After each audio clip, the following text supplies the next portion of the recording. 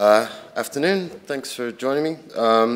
So my talk's called Bringing a 7-Year-Old Game Back from the Dead, Diamond Dash Journey.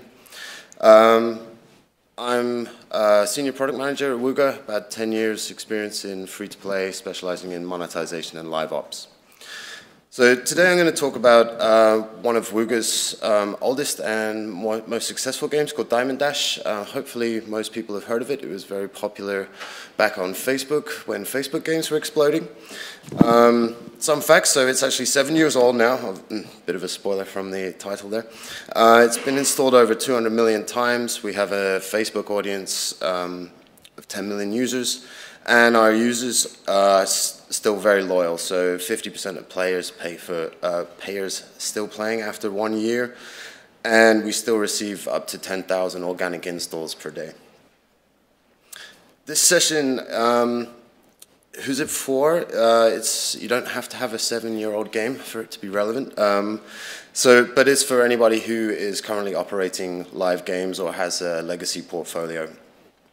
I'm going to walk through this Diamond Dash story as a bit of a business case and hopefully give you insights into how Wooga evaluates business opportunities and how we are looking at the market periodically to see how things have shifted and how we use that to reignite our player bases and our products.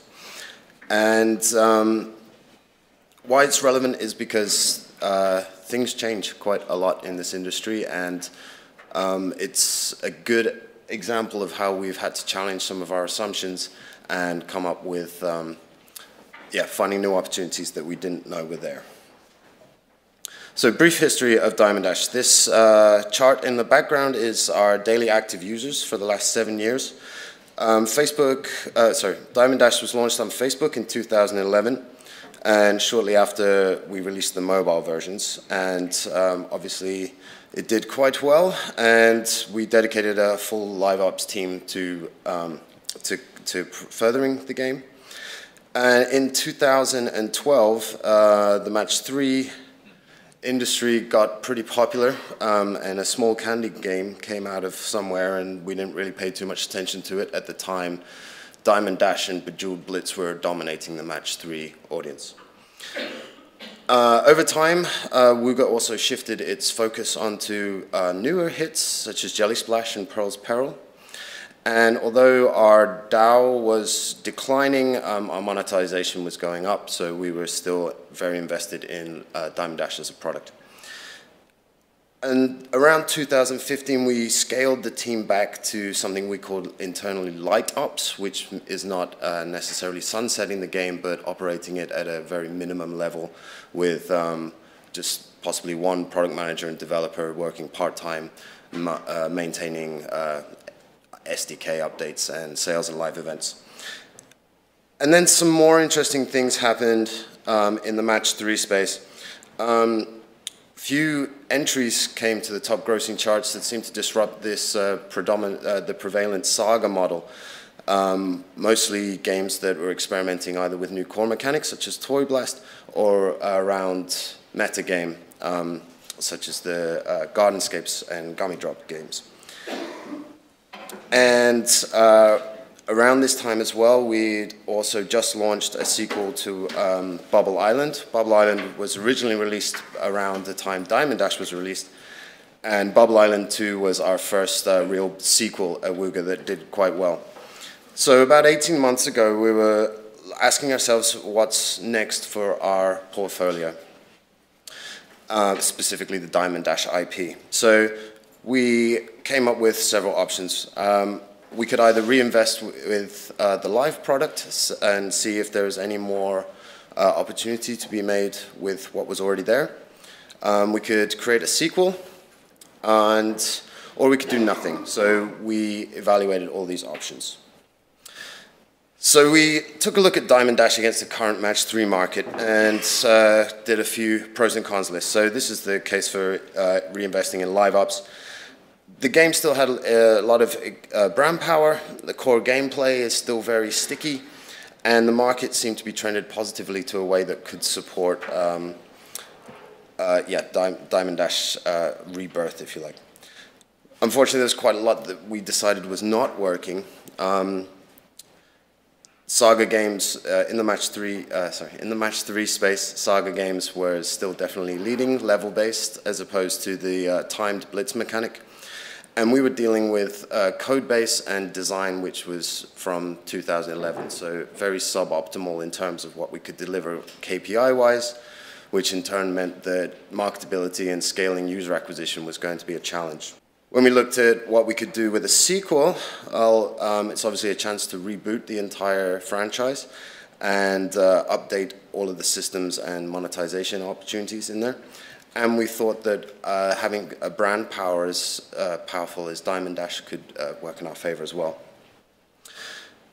On the negative side of that, there are obviously cost and time constraints, and we've seen that brand doesn't necessarily mean a free ride on user acquisition. So while we have seen games pull off sequels extremely well, like Angry Birds 2 or CSR 2, there's also been many games that have also tried and failed. And then our third option was doing nothing at all, keeping it in light ops. We'd be able to see, obviously the KPIs are pretty predictable and we'd know what we were dealing with, but we have to decide whether or not we want to miss the opportunity that we thought was before us. So at this time we decided that we wanted to attempt a sequel. And the vision for Diamond Dash 2 would have been sagifying the core gameplay, so turning the the 60-second blitz into a level-based progression using tap-in mechanics. It's just quite similar to Toy Blast, and wrapping it in a light metagame similar to Gardenscapes. We began concepting this and came up with a few market validation assets. So here you could see that this would be a level where the player would rebuild a little panda paradise and keep all your pandas pretty happy and lots of fun. So pretty accessible concept that we were happy to move forward with more marketing validation. And we did this by starting to talk with our users, amongst other things. So we did what most people would do, nothing really special here. We dug into player type research, lots of great things happening around psychographics at the moment, user surveys, and actually talking to the people who were both still playing Diamond Dash and those that had left either recently or a long time ago. And we asked them a bunch of questions, but one in particular was very revealing, which was, how does Diamond Dash make you feel?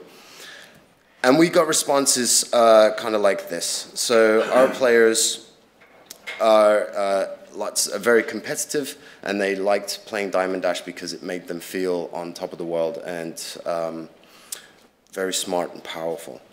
This was a bit surprising to us because our initial assumption was the match 3 players. So we're using the bottle model here as which I'm sure you're familiar with, but it's whichever one you want to subscribe to. This is just easier for explaining this this thought process. Yeah, match 3 players we kept quite happily in the Explorers single player experience, maybe branching out into a little bit of achievement hunting or social gameplay. And we thought Diamond Dash's place in this was probably more in the middle. It does have lots of competitive elements in it, and that's possibly why it was so appealing to such a wide audience in the beginning. In 2016, however, when we were talking to our players and trying to model the psychographics of them, we realized that they were really competitive, straight-up killers that really only played Diamond Dash to beat other people. But Diamond Dash is definitely a match 3 game, competing with the likes of Candy Crush and Jelly Splash, or is it? And based on this assumption, this research, we realized that today Diamond Dash was probably less about the match 3 aspect and more about the competitive aspect of it. And that was a bit of an epiphany for us, because we'd always considered Diamond Dash as a match 3 game and been treating it as such. So I coined this term casual competitive internally, where and put Diamond Dash in a genre of games which are skill-based, competitive, social, or if you like, a casual version of mid-core. So, probably not heard the term casual competitive because I totally made it up.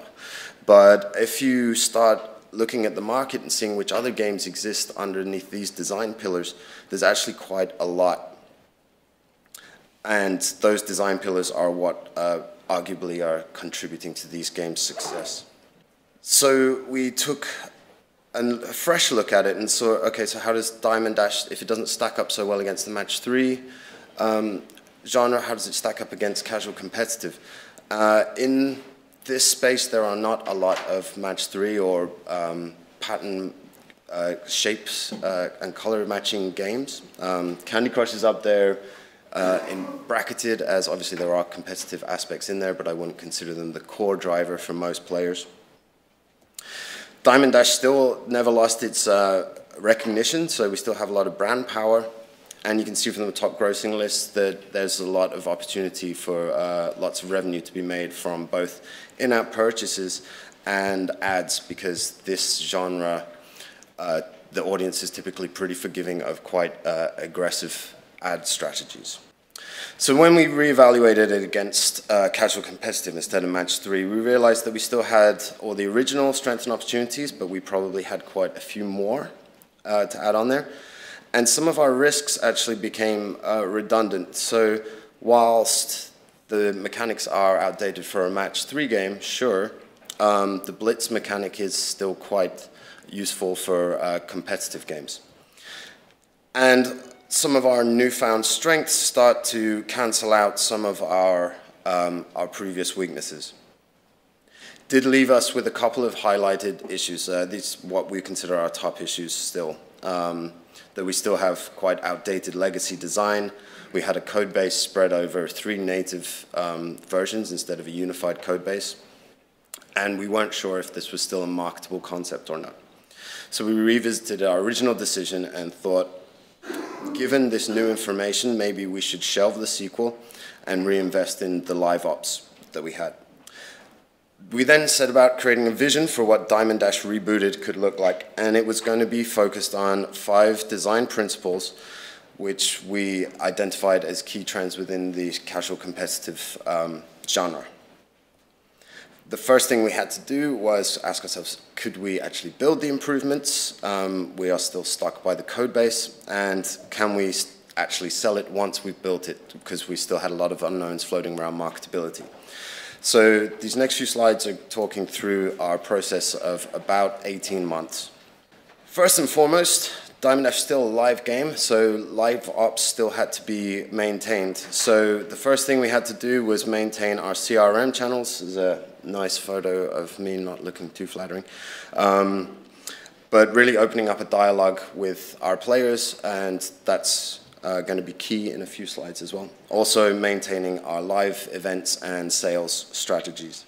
First, then we had to validate our business. So we went back to our users, started to ask them questions more along the lines of the vision that we had created, whether they'd be interested in it. We still we knew we were going to be ad supported for this business model to work. So we took just our iOS SKU and integrated an ad strategy into it, which was extremely successful and helped us validate parts of the business side. So integrating ads through rewarded video into Diamond Dash was an increase of about 700% on ad revenue or ad ARPDAU. And also we started to dig into competitors a little more thoroughly in different areas than we had before. Once we were confident that this was something we wanted to move forward with, we invested in unifying the code base. It's not a very straightforward process, but luckily another team at Wooga had done something similar the year before. It's Pearl's Peril. And we learned they had a slightly rougher time than we had, but we were able to learn from their process. And in about 6 months, we managed to migrate over to Unity and deploy to all platforms. If we hadn't done this step, then it would have been too much work to invest in new features or any further optimizations. We also need to validate our marketing angle. Can we actually sell it? So we were speaking to these players and trying to recreate a strategy that would give these results.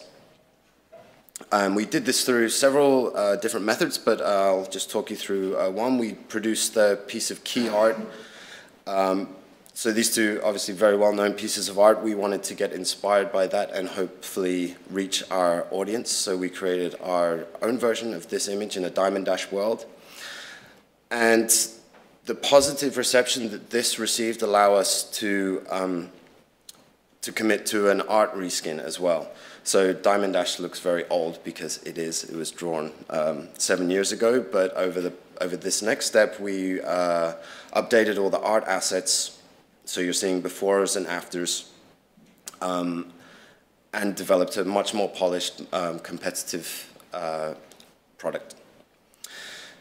The final stage was the most challenging, which is where we had to deploy new code base and new art to an active user base without them knowing or them complaining about it. So while we had a very smooth rollout plan, not everything always worked quite as smoothly. And this process started to be a little longer than we'd planned. So, for example, some hiccups that arrived, you may remember that Facebook made a couple of changes to its platform right when we were in the middle of rolling this out on. So we were juggling 6 different versions on 3 different platforms, whilst fighting some unexpected fallout. And this was a bit of a reality check for us to just remember that we are still working on a live game and that we do need to treat it as such. So new features gave way to bug fixes and stability, but luckily, because we'd invested all this time in our CRM channels earlier on, we had all the tools in place to mitigate this as well as we possibly could with our users. So I would have loved to have been able to stand here and tell you which features we'd already implemented, but we are a little behind schedule. But when we get there, we will be doing features that we feel are now commonplace in the casual competitive genre, but not yet seen in the match 3 genre. So for example, buy-in tournaments as seen in 8-ball pool or general poker games, for example, are at the top of our list. Doubling down on our social and some quick wins from monetization. But at the same time, we will use this as an opportunity to throw stuff out that is not working as well. We're off to a promising start. This is a graph showing the engagement of daily active users, how many rounds people play. It's gone up by about 40% since since the new version has rolled out. Our video bookings is working on all platforms. And this is day 1, 7, and 30 retention, I think. Obviously, we get a nice uplift throughout the player life cycle. So all early indications are showing that this is working positively for us. So some key takeaways. It's worth checking in with your products periodically and evaluating them against the current landscape because things do change quickly. And you need to challenge your assumptions on what you thought your product was or what you thought its audience was. So getting to know your players, again, it's most worthwhile asking people who've recently left why and what they're playing now. Challenging assumptions, making sure that you're not locked down to a way of thinking that might not be so relevant anymore. And investing in live ops is the shortest path to the revenue. This was another key point of our decision to shelve the sequel and reinvest in our live ops. We saw more opportunity there in a shorter time frame.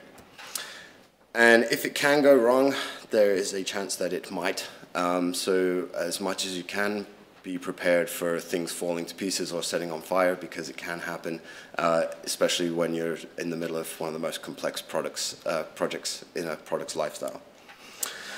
Thank you. Thanks. You mentioned briefly at the end that you're re-engaging with a new social strategy. Would you mind talking about that a little bit? Right, yeah, so Diamond Dash grew on Facebook, and Facebook has always been a huge part of our social strategy. But since the recent changes that I mentioned caused a couple of hiccups, that we have to plan for alternatives to Facebook. So some things we're working on involve more community features within the game. So, for example, we have a game mode where you can compete with your friends as long as they're connected in Facebook and also playing. And this was very successful when everybody was playing Diamond Dash and everyone was connecting on Facebook. But now we need to find alternatives to this because most active players don't play that mode anymore because they're not competing with anyone. So we're trying to find a way where they can compete with other active players, not necessarily have to be friends with them on Facebook, for example. Okay, well, I got a question for you. All right. So you were talking earlier about your CRM, right? And that how much it saved your ass, right? So maybe you can expand a little bit to what type of CRM you're using or how you're using it, and share that part. Yeah. So we have two major channels for CRM right now. We use Facebook, obviously, and we have a dedicated community manager who's responsible for producing regular content and informing the players of upcoming changes. So this person was very useful in preparing players for changes, but also communicating anything that might have gone wrong. We also got the games team involved in regular posts. So so we would take photos of the games team and prepare hopefully more thoughtful and personalized messages from us to them to kind of humanize the progress, mostly because we were terrified of them because they're so angry and competitive people. But they really appreciate this. You can really tell the sentiment changing from people complaining or talking about something that they wish were fixed but not feeling heard, compared to actually investing in taking the time and replying to as many as you can. The second channel we use is Helpshift. So players can log into FAQ and access our customer support via the Helpshift SDK.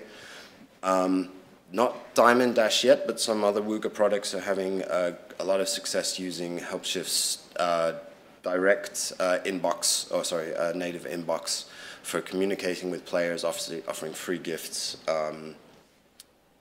giving even more information beyond release notes about what's changed and where things are.